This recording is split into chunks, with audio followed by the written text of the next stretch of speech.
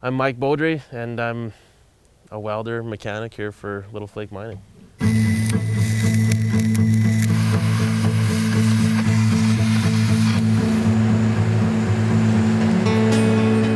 do a lot of maintenance, repair welding, fabricating, small stuff, big stuff. You know, sometimes we got to build custom tools. We build certain parts for the equipment, certain parts of the wash plant.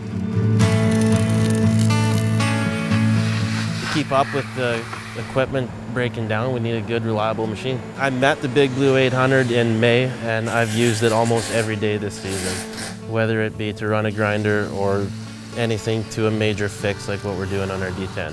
The first thing I noticed about the Big Blue was the dual power, to be able to run the two welders off it at the same time. I had never seen that before, so it was pretty interesting. We went in looking for a machine for this season.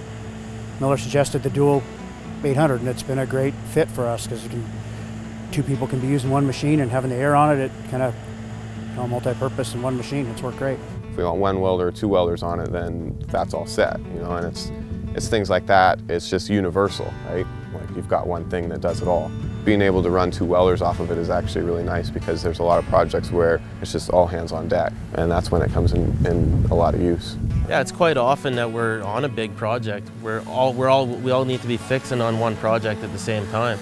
So Mitch and I'll fire up Big Blue and get it done fast. The 800 amps is nice for when you need the big power on one job, or you can split it down and run two welders up to 400 amps each. So it's pretty versatile for what we're doing. The Big Blue 800 has the air pack on it, which is nice. We use that every day.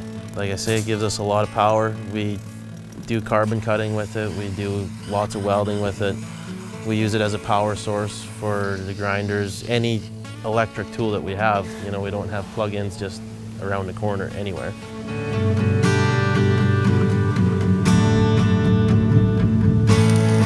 On the bigger projects, when I'm doing buckets or these D10 track frames, the suitcase is nice. The Big Blue handles them. It feeds them great once the settings are set properly. I prefer to use flux core. It's one less tank that we have to drag around with us and keep with us. The flux core Hobart wire it's very consistent. It's a smooth burning wire. The machine's been great, performance and how it operates. It's weld smooth, and it's been a really nice machine, what I've ran of it. But the other thing I really noticed is that it's really good on fuel. It doesn't burn much fuel. Actually, it runs out of fuel because we forget to fuel it because we never have to put any fuel in it. Haven't run out of power with it yet, so I think when that day comes, it's time to go home.